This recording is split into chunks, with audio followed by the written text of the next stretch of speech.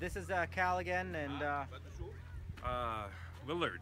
that's right. And we are here at the Syrian refugee camps in South Lebanon. We distributed around how many camps so far? Seven. Seven of all them. seven. Okay, very good. We still have some toys that we need to distribute, but if you notice behind me, I don't know if you can see that, but you can see some. You see kites. You see that? These are some of the kites that we distributed. Can you see that? Yeah, this is on the top of the camps, and these are some kids right here. Just one. Ahmad, كمان Ahmad. مش محمد. Okay, we got Ahmad and Mohamed.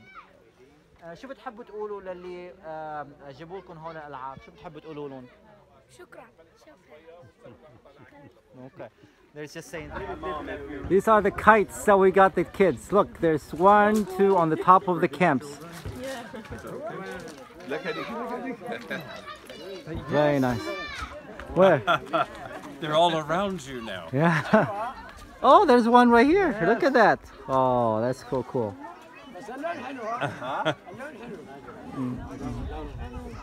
And we got our team here with the Red Cross.